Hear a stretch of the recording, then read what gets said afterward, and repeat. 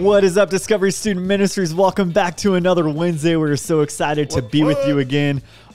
Dude, it was cold the last couple of days. So cold. Yeah, polar vortex came through. You guys got to skip out on a day of school. So actually two, because you had the holiday You already Monday. had the day off. So here's your hypothetical what-if scenario. Yeah. Had there not been a holiday that day, would they have canceled school since they did it Tuesday? I think so, because it was cold and snowy. We could say yes. Yeah, Yeah, it was sun all day. Yeah. They probably would. Speaking of winter, it's game time. What?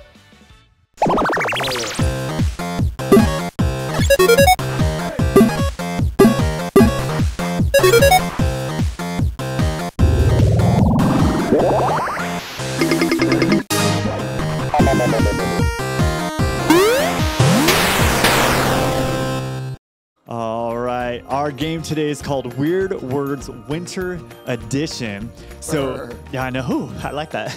So we have to try and guess which definition is correct for each weird word. Now, they put a disclaimer here. All of the words are actually real. Okay. I like definitional stuff. Yeah, I think, like, just if we were to have to, like, bet. We don't bet it. No. Bet. Bet. That's what Bet, people bruh. say. So if we were to like take a guess as to who would win this from the start, I would guess you, because I think like you do a better job of breaking down words and knowing some definitions. We'll see. And so we'll find out. We'll find out. Find out. All right, let's do this. I think just on the surface, Yeah.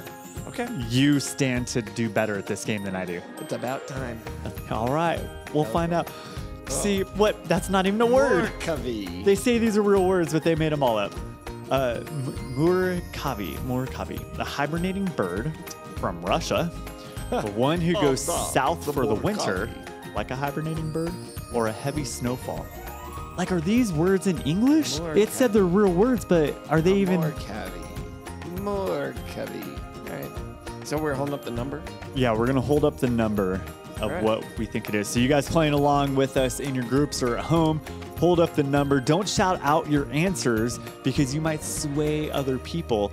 Now, I know some of you, I'm looking at you in my group, you're probably like, haha, I'm going to shout out what I know is the wrong answer to try and sway others. Don't do that. Don't do that. Right. Just try and win fair and square. Let people come to their own conclusions. Are you ready?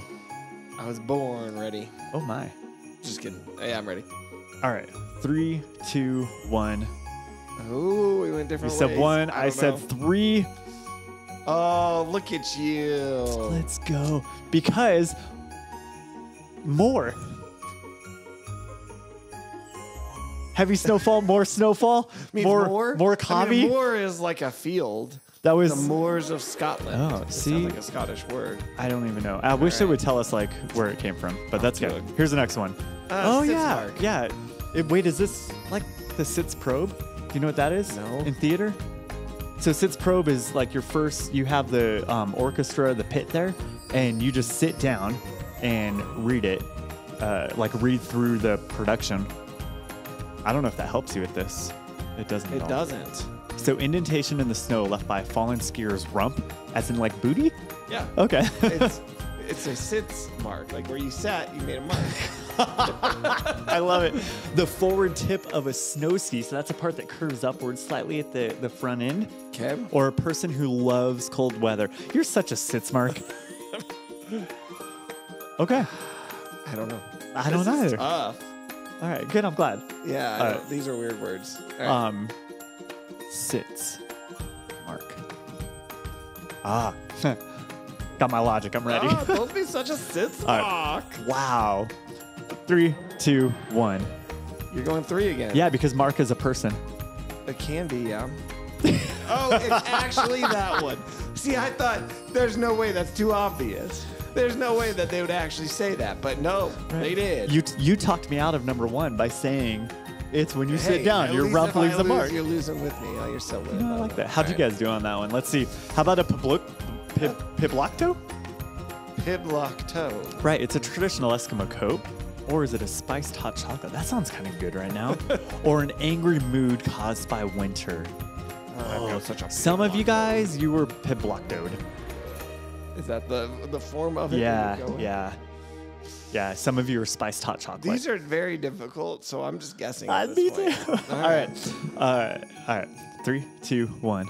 I'm sticking with my number 3 every time. Darn it! That doesn't even make sense. All right. Like I said, man, you were such a publicto. Here's the thing. Yeah. I think you cheat on these. I don't. You are the only. Here's the deal. Unfettered access to these before we start. You know that if I were to cheat, I would not, like last week when it was all of Unless the one that's part of answer. your plan. And oh, that's a good point. All right. Throw me off. Yes, the Subnivian. Subnivian. Oh, see, this one makes sense to me. It could be any one of those three. It could be any one of those. That's why they have. That's the clever writing. So, yeah, all right, I got it. I'm going to tell you why before I show the answer of what I choose. You've actually got some logic to this. Have you listened to my logic for every single other one? Yes, I mean, I have. Mark is a person, therefore I went to the one that said person. Yeah. I don't know. You know what you're answering? Yeah. I'm ready. Do they? All right, it doesn't matter. We're going. Ready? Yeah. 3, 2, 1. I'm sticking with number 3. With 3 as well. Here's why. Nivea is a water brand. Snow is frozen water. So sub-water, things found under the snow. My logic was Indian and AN. It's like, what's that part of? That's, is that an adjective? English majors? Subnivian. Let us know. So if it's found under the snow, it's a description of it. Right. I don't know. That's silly. That's pretty good logic, actually. I like that a lot. Hey, I finally got one. The question is, which one of our logic was actually accurate? No, it wasn't mine. Why? Well, Niv. The brand of water is probably named because of the root word that's related and I'm to saying something. That's the adjective form or whatever. I like it. Is that Latin, Elliot? Is that Latin? She would know. Would she? Maybe.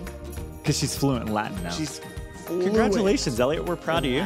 Here's the next, the mufflements. Oh, the mufflements. Do delicious. you know the mufflement? The mufflement, the muffle. Oh, see, now I want a cinnamon pastry. We had some recently. That would go so good with my coffee. We could go get some. Yeah, I don't know. All right, here we go. Insulated winter clothing, furry earmuffs, or the cinnamon pastries.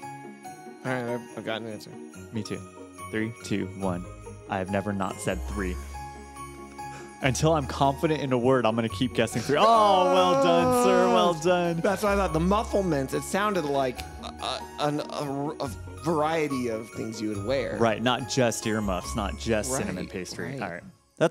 That was good. See? I told you he was going to logic it. And muffle. Well, yeah, you're still up by 1, I think. Check the score down below. Hogamadog. Hogamadog. That's my new favorite word, I think. Well, I guess it depends on the definition. See, number 3 makes sense. Roasting a wiener in a fire. It's Hogamadog. All right, so you guys, this summer when we're doing our cookouts and stuff, I'm just going to say Hogamadog. What if that's not what it means? I don't even care. It's Hogamadog. Rolling a snowball through a field. See, the answers, you have them. I just saw it. Okay, those aren't the answers. It's the notes for the lesson time, which is coming up. Yeah. Warming in the winter sun. I got to go Hogamadog real quick. How do you use this in a sentence? I guess we'll find out. I would like to know how this is used in a sentence. Can I get country of origin, please? Yeah. Can I use it in a sentence? Yeah. Okay. All right, ready? I'm sending it. 3, 2, 1. You're going. Yeah.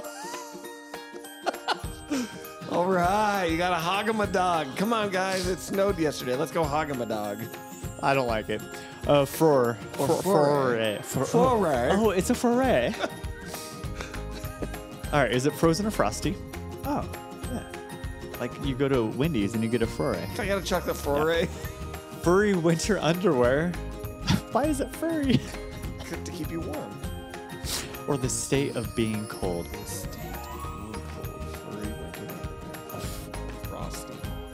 All right. Y'all, I'm changing. I'm not doing number 3. Well, way to spoil it. Yeah.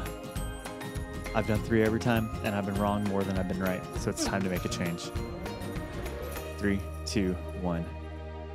He went 3. Oh, my goodness. Oh. We're both wrong. Frozen or frosty? But 3 was closer to it then. Yeah, so next time you go to Wendy's, you can say, can I get a chocolate foray? I don't think you can. Cruel. Or is it cruel? Now, in English, the E at the end makes the vowel prior to it say its name, so it's going to be cruel. What? I don't Say know. my name, say my name. Is it a hot donut? Yes, it is. The French cruelle. Is it to de-ice a windshield? Hey, do not do that with boiling water. You'll shatter your windshield. Yeah, I've seen so many videos recently of that, and it's bad. It happened to a coworker who had just moved here from India at my last job and didn't really know much about what snow was. And he was like, oh, I need to melt all the ice off my windshield. Let me throw some boiling water on it. Now, if you do want to not have to scrape it, what you can do is make a solution of like rubbing alcohol and water, which changes the melting point of the ice so that it thaws. Yep, there you go. Or is it number 3, crouching by a fire? I never said Crouching that fire, hidden cruel. Say. hidden cruel. Okay. Do you want to go cruel by the fire? That'd be redundant. No, yeah. Let's go cruel. Let's go, yeah. What are you doing? Oh, I'm crueling. I'm going to eat a cruel. Yeah, me too. Oh, yeah. Cinnamon pastry. Cruelé. All right, I'm ready. Okay. 3, 2, 1. I went back to 3. Yeah! Almost went with 3. Yes. All right. This is so good. So good. Let's meggle. A hole in a glove to trudge through the snow, or an Irish song for winter. Well, if you read those backwards. I had to mix it up a little bit, you know? And then the snow came down. And this is my meggle now. I'll sing a little meggle for you, a meggle for me and you. A meggle in your winter gloves would be a bad thing. No, not necessarily. It might be like where you put your fingers in. Oh, it's that type of glove. What other types of gloves are there? No. Oh, you're saying it's the tunnel, the finger hole. Okay. Yeah. Not like a hole where my finger's exposed. Right. Not like a hobo glove. Right. Okay. We need to move on. This is taking way too long. You ready? Yeah. 3, 2, 1. Yes. You know what? I went with that one because before I read the answers, I said, let's go meggle. And I would say, let's go trudge through the snow. All right. Aquabob. Is that one of the Aquabats? Is his name Bob, and so he's Aquabob? I wish. Aquabats is like a parody ska band. Parody because their songs are kind of like I don't want to about say parody. jokey They're just stuff. Fun. They're goofy. They're fun. They're goofy. Yeah, and they wear spandex. No, but is it a legendary Eskimo superhero? Absolutely, it should be. Or is it a drop of water from an icicle? Or is it a floating piece of Arctic ice? All right, I'm ready. It seems too obvious, so I'm gonna. That's why I'm going with it. Okay. 3, 2, 1. It almost seems too obvious. The floating piece of Arctic ice. Yeah. Yeah. See, I told you. Too obvious. Why wasn't it a legendary Eskimo superhero? Because they didn't speak English. And so that wouldn't have made any sense. We might actually. I don't know the score. We're close. Up by 1. Okay. But here it is. If I get this right and you miss it, okay. If I get this right and you miss it, I win. If we both get this right, we tie. If I'm currently winning. I know, but this is my chance to mobile. Ugh, you are such a mobile, Nathan. A spear used for ice fishing? Ooh, no. You wobbly walk in the snow. Wobbly walk. Yeah, to wrap your head for warmth. I'm gonna mobile. I gotta mobile my head. Hey, hand me the mobile. Mobble. Mobble? Mobile. It'd be 2 B's if it was mobile. Yeah, if like you put gobble. it in there, it'd be like noble. Right. So there's no reason it's this mobile. would be mobile. Yeah. Okay. I ready.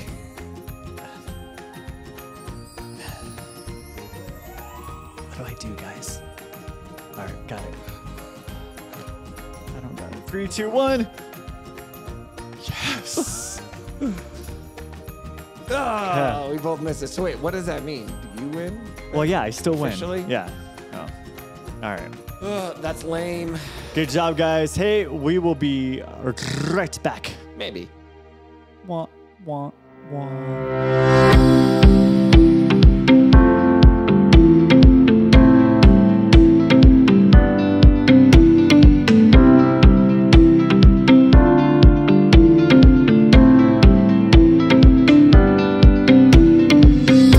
guys, we are back. That was some fun winter gaming. But now we're going to get into this week's lesson time. If you were with us last week, we started the series going through the book of 1 John, written by a man named, believe it or not, John. No, it was John. Well, I mean, it's the same.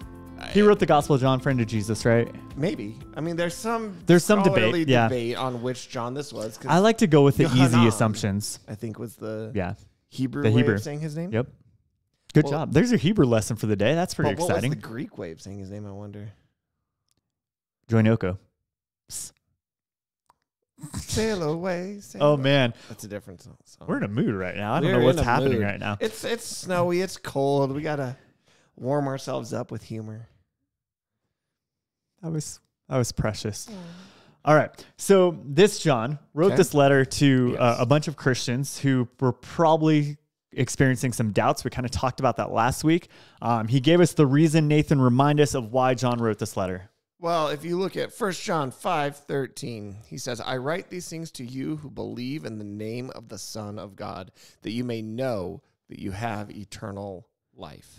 Right. And do you guys remember we talked about that word "know" last week a little bit, because it's a little bit of a weird Do you remember we didn't talk about this then, what the Greek word was, though? Because you kind of talked about I actually had it in my notes for last week, but not this week. But I didn't re-put it in my notes for this week. While you're looking up that word, basically it's this idea again of like realizing something. Right, the same way we had Waldo up on the screen last week. The facts didn't change. Waldo is always in that spot, but now I realize it. I know it to be true. I know what was already true as actually true. I know that's kind of a lot of weird words, but basically all that to say, like, John wants us to see in our field of vision the truth that we have eternal life no matter what else is going on, right? And so that's why he writes this letter, 1 John. Last week, we talked about this contrast between light and darkness. God is light. In him, there's no darkness.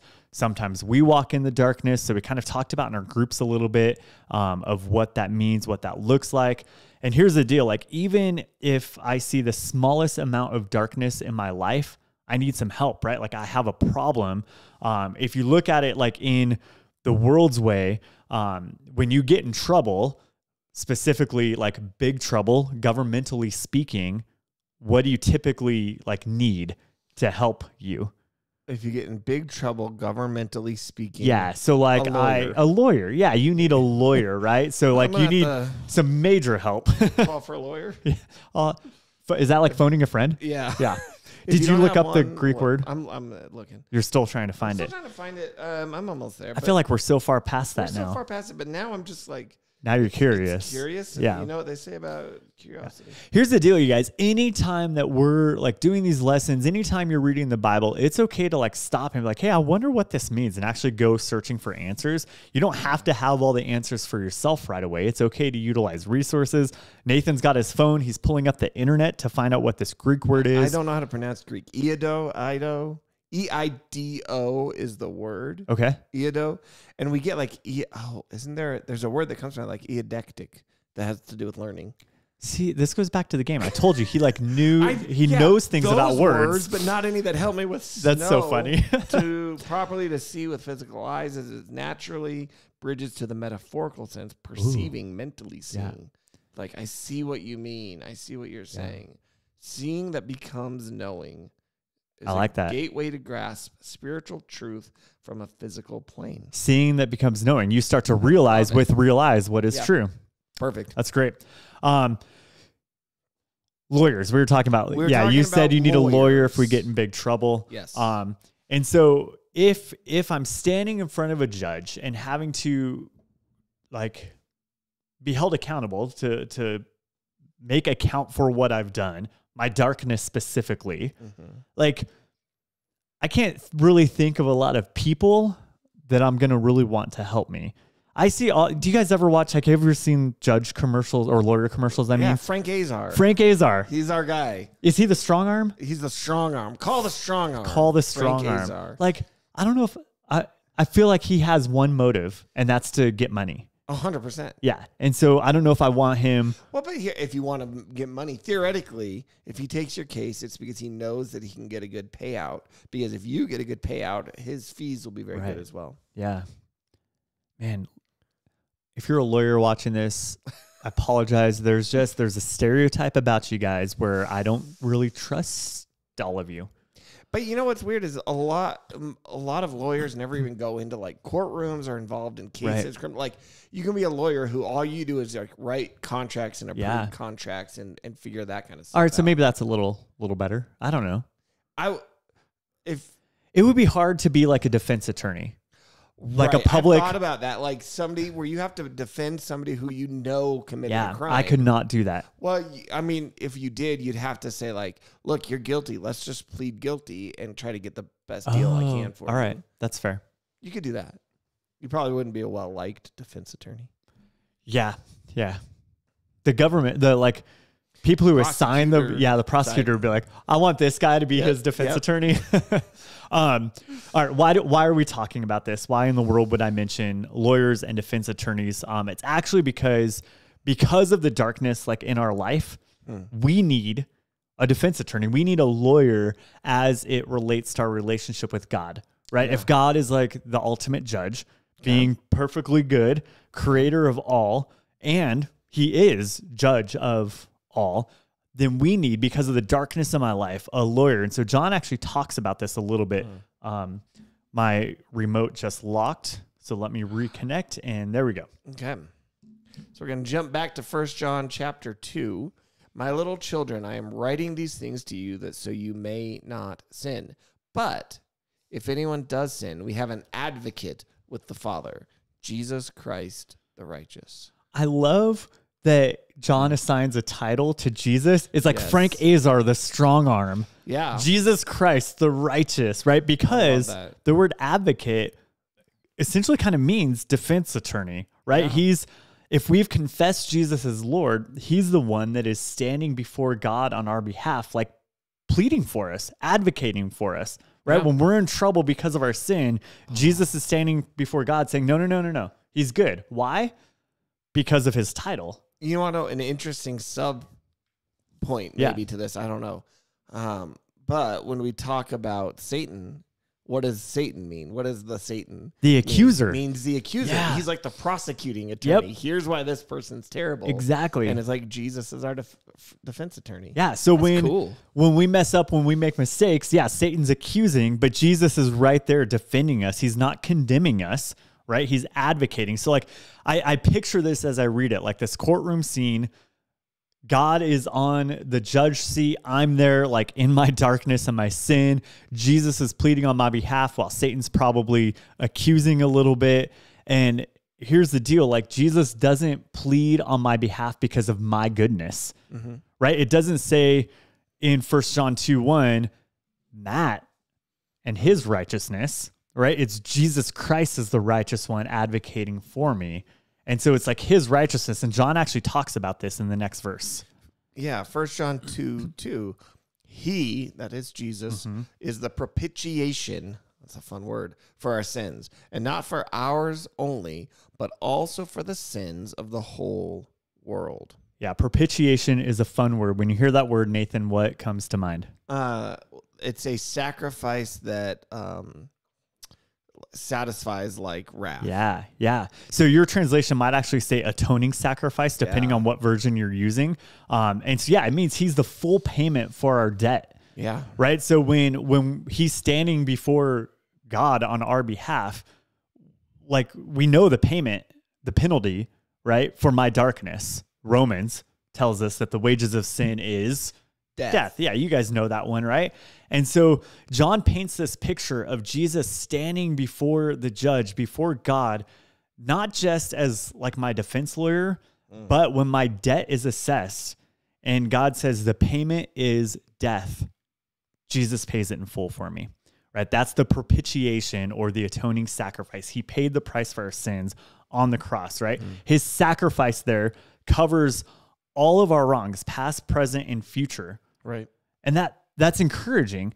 It's not a license to sin, right? Elsewhere in Scripture, it talks a lot about that. Right. I don't go on sinning so that his grace may increase, right? I Right. live for Christ because I recognize the payment he made for me. It's awesome. Right. And so, yeah, that advocating for my forgiveness, that advocating for life with him instead of death apart from him is huge. And it's like proof of his love for us. Right. It's a beautiful thing. And so like John in his writing wants us to like have this view, right? This vision to see with real eyes the truth that in him we have eternal life. Love that. I don't have to feel guilty or ashamed for my past. The enemy wants me to feel guilty and ashamed. You mentioned Satan, the accuser, right? Right. He wants me to wallow in self-pity. Right. To say I'm not worth it. How can God love someone like me? Yeah. But Jesus loves you enough that he sacrificed for you, and he wants you to know that that doesn't matter. Like debt is paid in full. Right. Right. You get that stamp of paid in full on your ledger. Paul talks about that. It says having nailed to the cross our like certificate of debt. I think is how Paul phrases it. And that's a beautiful picture. Really cool. Right. If you think, and I know middle schoolers, high schoolers, you probably don't necessarily have a lot of debt in your life, but if you ever do, unfortunately, get into some debt, when you pay that off, there's freedom in that. It's like, yes, like that burden is gone. And so Jesus is saying the burden's gone. I've already paid it off for you. You're free. So now I get to hold my head high, knowing that I'm free from that debt, knowing that I'm free from the payment of my sin because Jesus did it for us. Again, not because of how cool I am, how awesome I am, how righteous I am. It's because of how righteous Jesus is. Right. That's the good news. That's the great news, right? So let's embrace that truth. Let's live it with confidence. Let's share it with other people because he paid for them as well. Anyone who has faith in Jesus, their debt is paid in full, right? So we celebrate that freedom. We celebrate that life in Christ, right? So we realize the truth that we have eternal life in Christ. It's great. That was it, guys. I want you to head into, well, you're already in your groups. I want you guys to now talk a little bit about this. Maybe talk about how you can take this truth and go out into the world with it. Like if we just keep this truth here with us in our small groups or on these videos, like we're missing the point. Yep. This is too good not to share. That is true. All right, guys, we will see you next time. See ya.